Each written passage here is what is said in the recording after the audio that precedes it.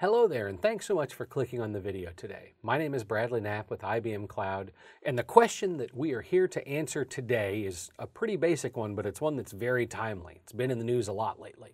And that question is, what is ransomware?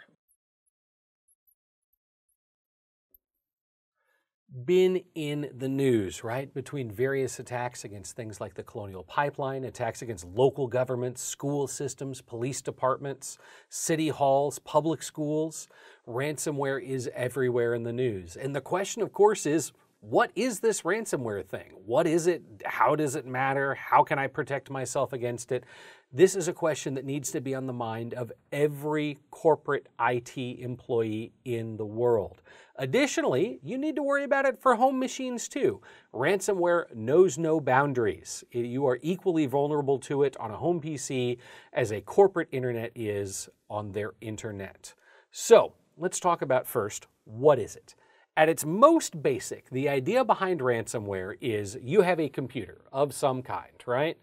And so we've got our computer, we got a little monitor on it, we got a little keyboard, right? Got our keys on the keyboard. And our computer's humming along, right? We're doing our computer things,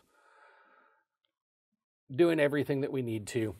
And in the operating system, there are always going to be security vulnerabilities of various kinds. It's just inherent to computing. We are never going to find every bug. The best we can do is, as we find bugs, we fix them.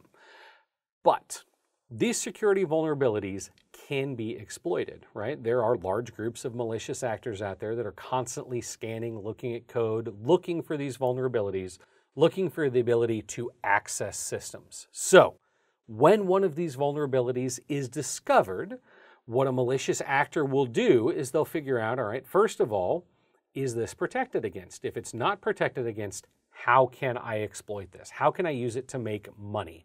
Because at the end of the day, these malicious actors, most of them aren't doing it for fun, they're doing it to get paid. So, what do? They take that vulnerability in your machine and they're going to transmit some software over the internet into the machine, and that software is then going to sit dormant and idle until it gets executed. And so it may have a time delay of a day, a week, a month, whatever, but there will be some sort of a time delay between when the malicious actor accesses the machine and when that code executes. Now, what happens when the code executes? The answer is that code is going to encrypt a very large proportion of the files on the machine. Now, what is it not going to encrypt? It doesn't encrypt the core operating system files, because if it does, the second part won't work. So it's going to encrypt all of the data that's not necessary to boot the machine up and get it running. So if it's a Windows machine, it's going to encrypt everything that's not in the Windows directory. It's going to encrypt all of the games, all the spreadsheets, all of the files, all of the pictures, all of the everything on that machine. And then it's going to pop something up on the screen that's going to say, you've been hacked, you've been owned, your machine is compromised. And the only way to get your data back is to pay a ransom, that's the ransom part of ransomware, to the malicious actor that has encrypted your machine. That ransom is almost always paid via a cryptocurrency of some kind that has to be transferred to the attacker's wallet. And so what I've just described is how it works on a consumer-grade machine, but frankly, everyone, it's exactly the same thing on a server or on a fleet of servers. So again, malicious actors scanning for code vulnerabilities, they're looking for problems. The difference being, since it's not a consumer-level machine, they're in servers themselves, so they're first looking for holes in your network security, and then once they can get around your network, or if they find machines that are exposed directly to the public internet, then they're scanning for vulnerabilities on the machines themselves. Again, they're looking for that exploit that nobody knows about. But let's be very honest here.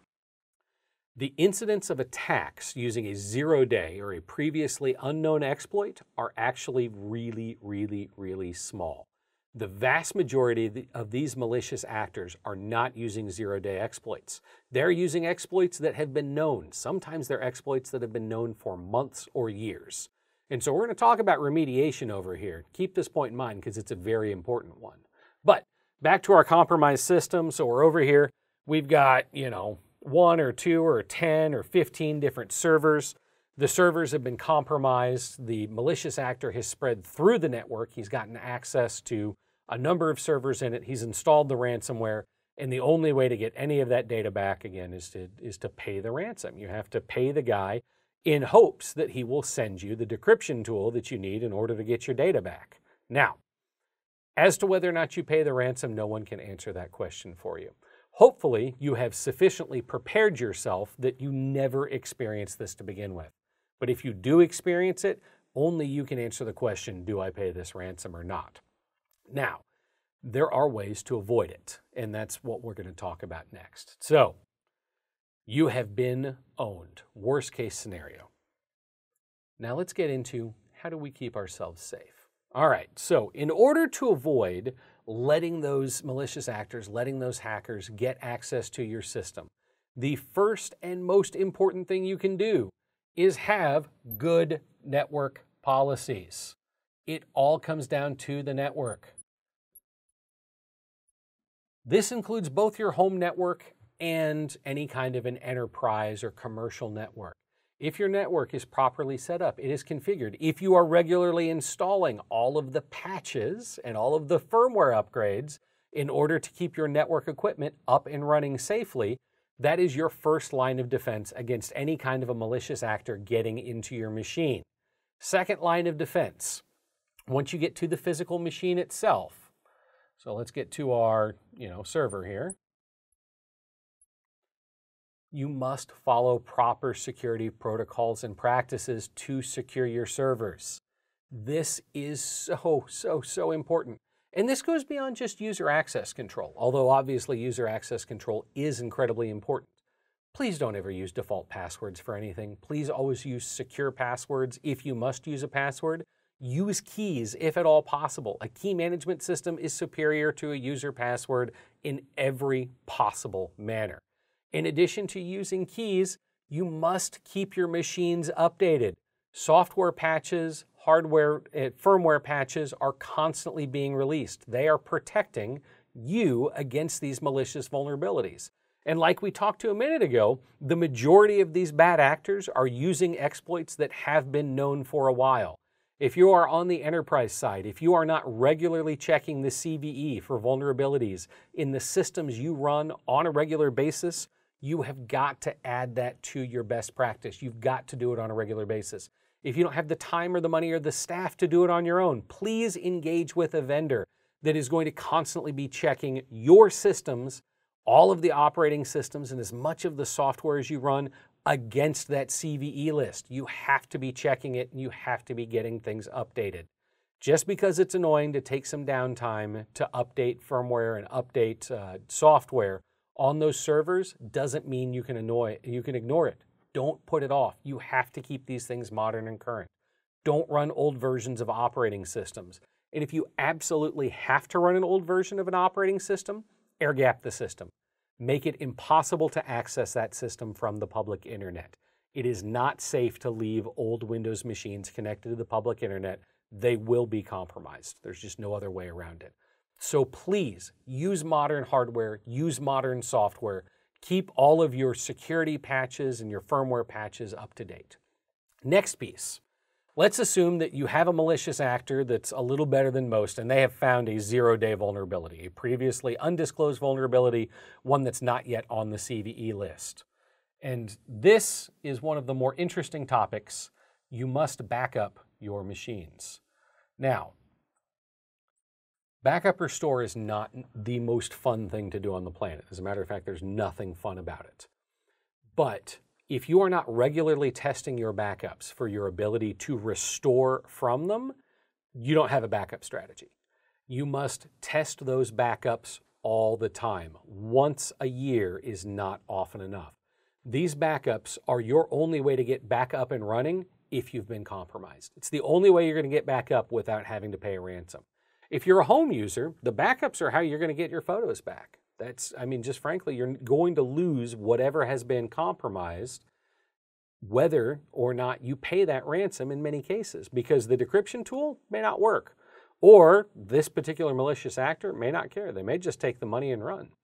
They have no obligation to provide you with what you've paid for. Again, they're criminals. This is how they got started in the first place. So have a backup strategy, have a restore strategy, have a good network map of all of your systems and their interconnections.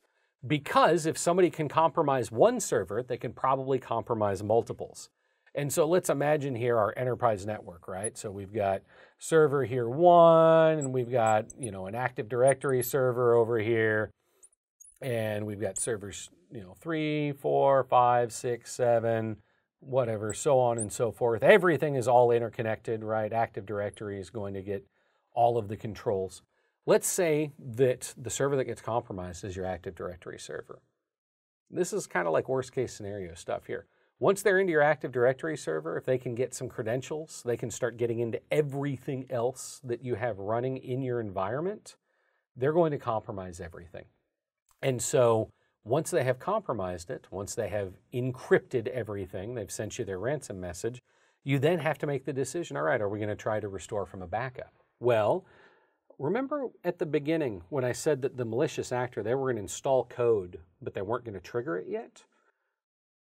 Do you know when you were compromised? Because you have to restore to a backup that exists before you were compromised.